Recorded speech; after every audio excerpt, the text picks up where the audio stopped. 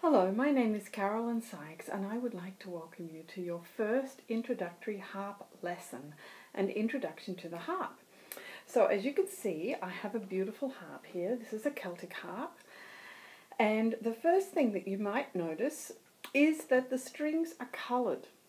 So if you look very closely, you'll see that I have red strings here and I have blue strings as well, and then I have plain strings, or white strings as we call them. So all the red strings actually have a significance. They're all C strings, so they all sound the same.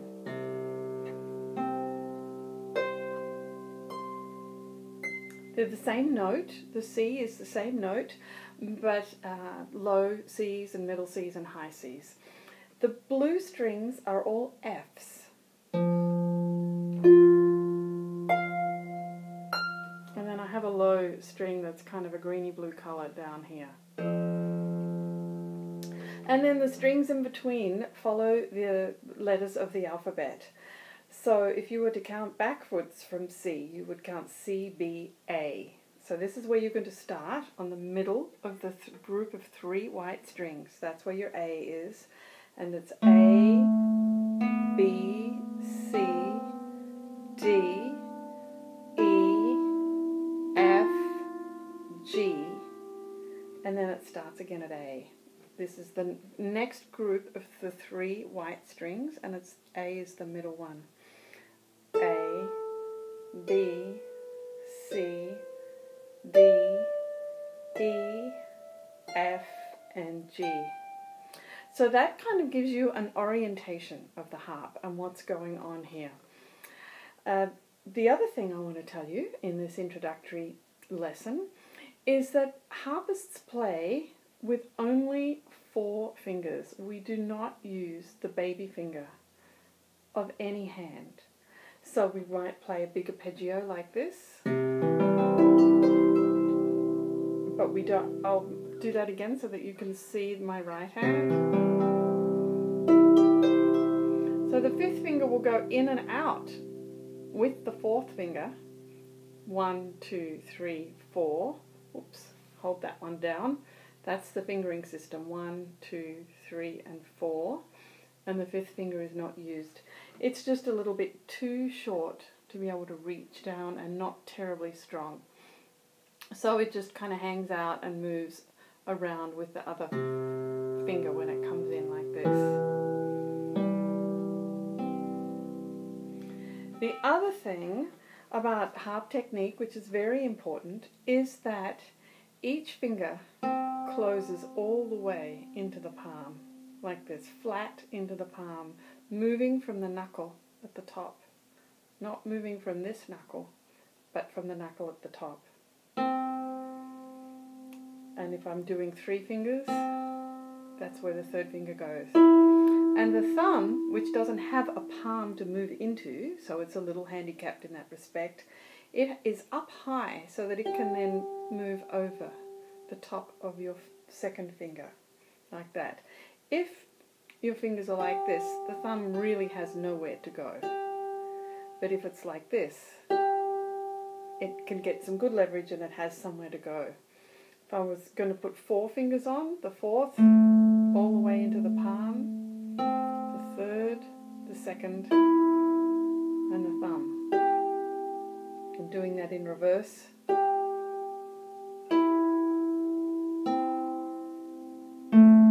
That's quite a difficult exercise to do, so don't worry too much about that right now. That's just to demonstrate how the fingers actually work. So if you do 1 finger at a time, doesn't matter what finger it is, it's going to come all the way in. And the thumb will always be up high. The thing about our thumbs and our fingers is that they're made to be opposing. That's what they're supposed to do. And that's what we use them for in life. That's how we've evolved. And what I'm asking you to do here is to separate them so that they're no longer opposing.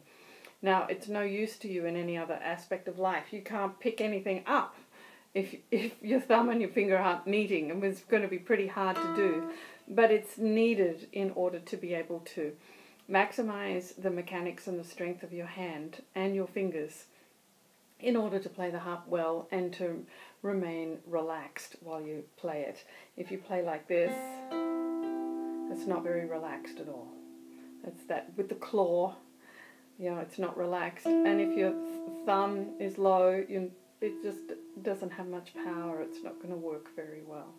So these mechanical things are important, and you could even set up a little mirror on your music stand so that you could watch what you're doing with your fingers, and then you can see how it's working.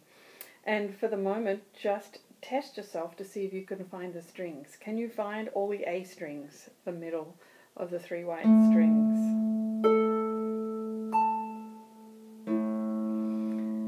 Can you find the D strings right next to C? A, B, C, D. There's a low one down here. Another one up here. So you can test yourself to see if you can find your way around the harp, and if you can get each finger individually after you've plucked the string to close all the way in so that the fingers are flat. If you curl the finger and then close it in, you can see that it's not going to be flat. I'll do that again. And then close it in. See, it's not flat. In order to get it flat, you really have to move it, kind of flip it in from that top knuckle here. Okay, well, congratulations. You have made it through your first harp lesson. And I look forward to seeing you soon for the next harp lesson, where we'll learn to play some little pieces of music and take a look at some notes and some reading notes and figuring out how to correlate that with the strings. All right, see you soon. Bye.